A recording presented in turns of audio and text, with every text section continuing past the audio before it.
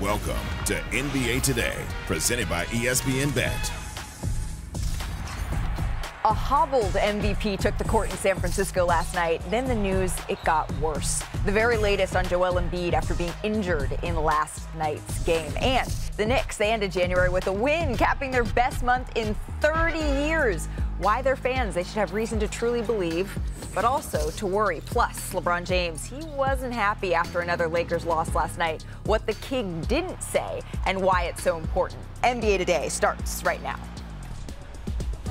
Welcome to NBA Today, presented by ESPN Bet. She is our wonderful senior NBA writer, Ramona Shelburne. He is NBA champion, Kendrick Perkins. He is the Hall of Famer, Michael Wilbon. That was my past life. I'm in such great company. That was my past life. I'm Malika. I was there for all those games. Don't make it sound like it's that long ago. Well, I was going to ask how you're feeling, but it seems like everybody's feeling good, ready to start the show.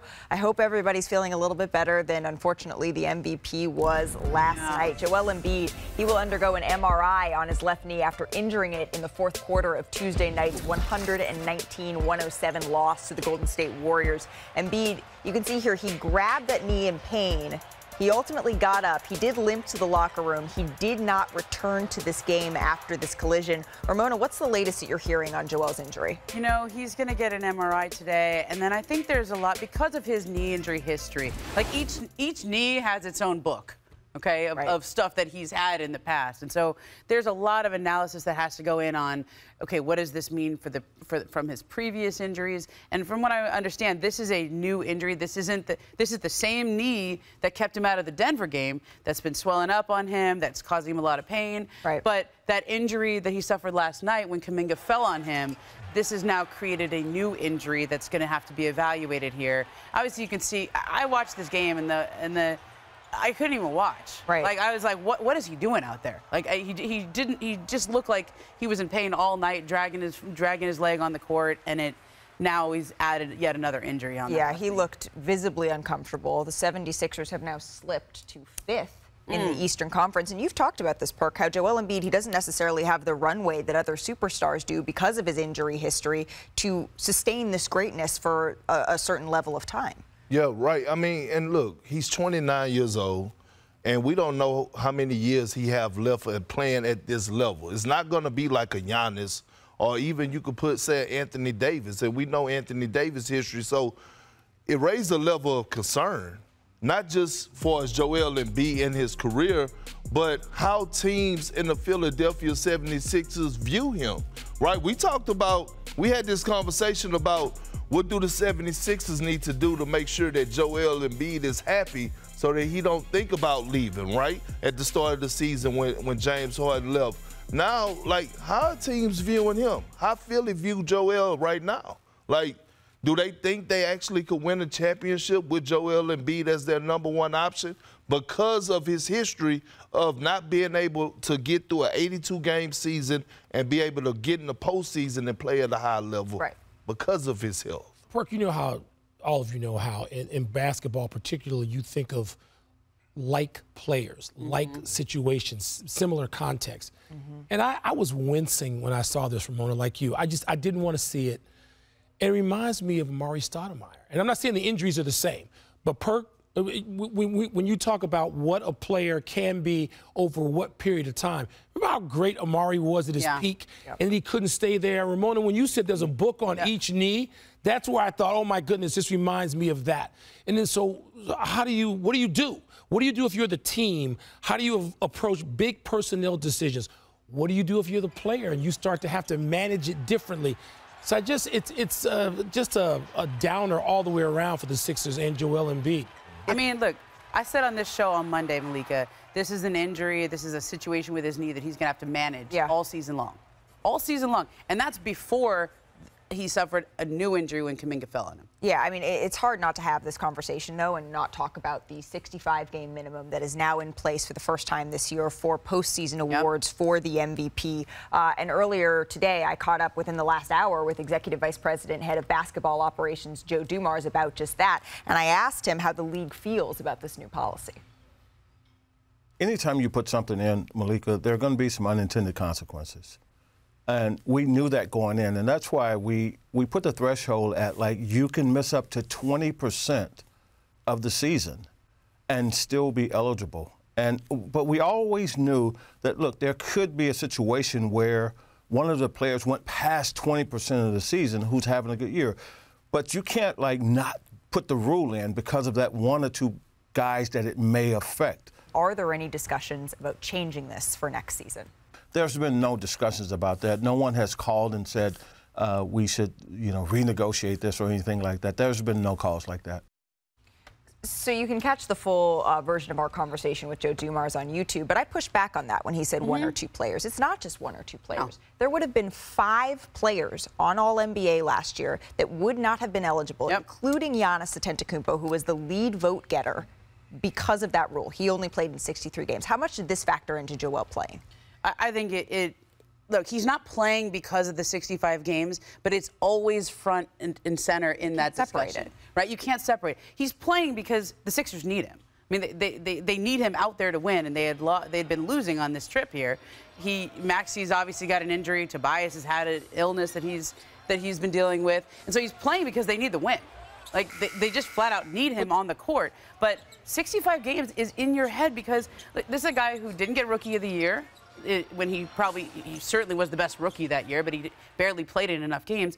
He's already lost 1 MVP where he probably didn't play in enough games, and I think that affected his votes. And now I think with this situation, he's going to probably not be eligible for All-NBA and for Ramona, MVP. you know what? Playing games should not be seen as some great luxury. And Joe Dumars, who was something of an Iron Man, understands that probably as well, better than most. And Malika, yes, it is more players than he may have indicated there. It doesn't mean you don't go to the rule. The league has a real tough balancing act here. This was put in as much for fans and sponsors. You're trying to appease. You're putting a product out there that is put up for thumbs up and thumbs down every year.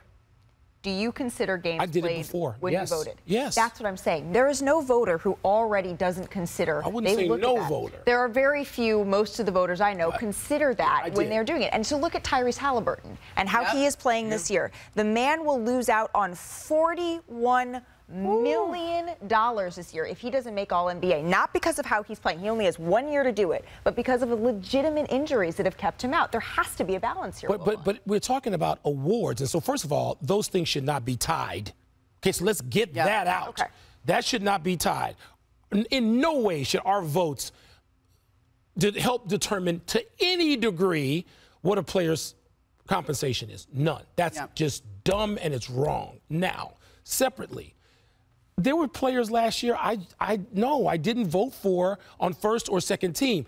I'm not going to say I didn't vote for him at all. I might have put him on third team. My third team was loaded with people who play. But mine was not 65. It might have been 60. Yeah. So, but it's a difficult thing. I think Joe's position, it's a tough position to take and have. But again, if you didn't have load management and 4 out of 5 players on starting lineups missing games and visiting arenas, the league would never have had to visit this in the first place. And it goes to my question.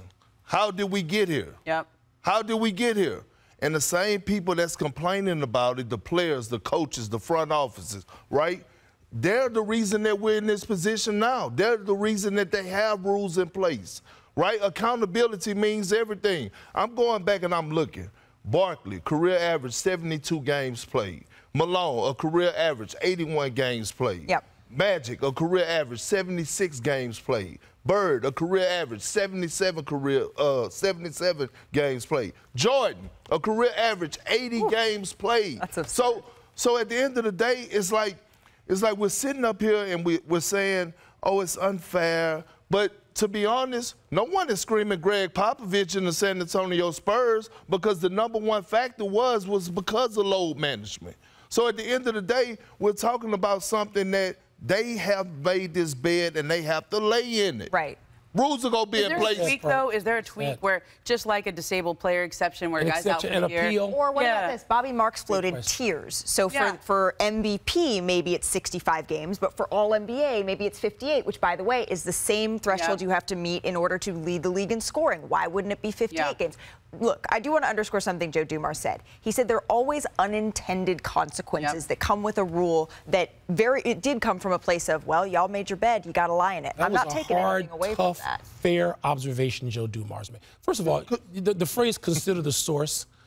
When you got Joe Dumars sitting up there, that means something. It means something to me that Joe Dumars is the person who's poring over this, studying it, agonizing over it. 65 games one time in his career. And guess what? Those players that I named, Barkley, Malone, Magic, Bird, and Jordan, he played against all of them. So he watched those guys suit up night in and night out.